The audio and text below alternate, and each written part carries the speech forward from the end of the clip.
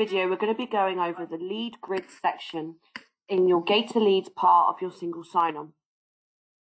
The lead grid section is where you can see all live leads that are clicking on your website. We organise this via date range.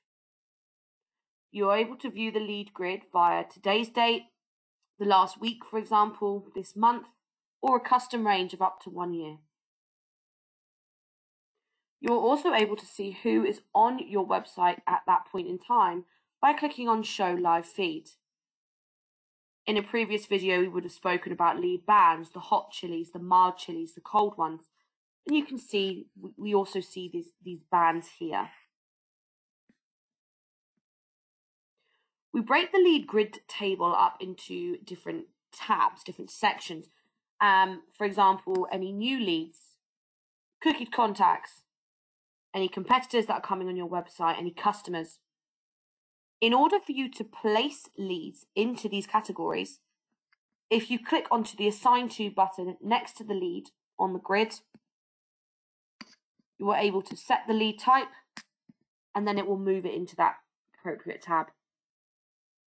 Any lead that we take on the lead grid in our eyes is a new lead until you go in and assign it to that specific type. You're also able to assign the lead to multiple sales users and add any notes to this lead. For example, tried to call, not answering.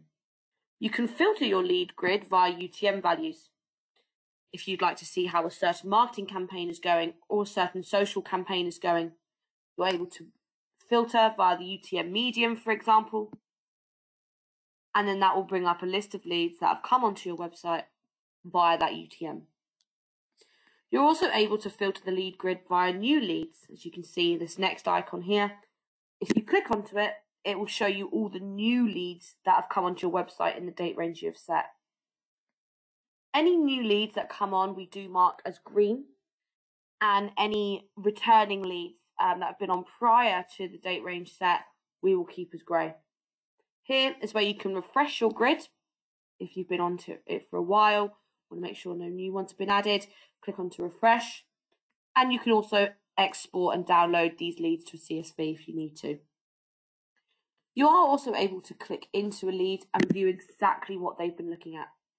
Here, we break it down into website visits. You've got total score versus date score. Total score is their score over all time. Date score is their score in the date range that you've got set. Here, you're able to see their top 10 page views and their last 60 page visits of all time. And you're also able to see, if not organic, where have they come on from, what UTM. We break the lead up into campaign and keywords from certain referrers. Bearing in mind, Google don't tend to give keywords, so you may not always get an actual keyword. It might just be not supplied. Here you can see we've got one here. And you'll be able to see the referrer.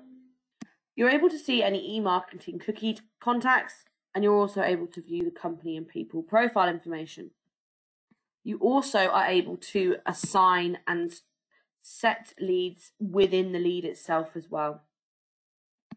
If I go back to my lead grid, we can also filter the lead grid a little bit more, so it doesn't just have to be via UTMs or via new versus returning leads. We can view them via category, or we can even view them via rating. So, for example, I'm only interested at the moment in warmer leads because then I can go in and maybe nurture them, see what they're looking at. You're able to search for leads within the search bar here.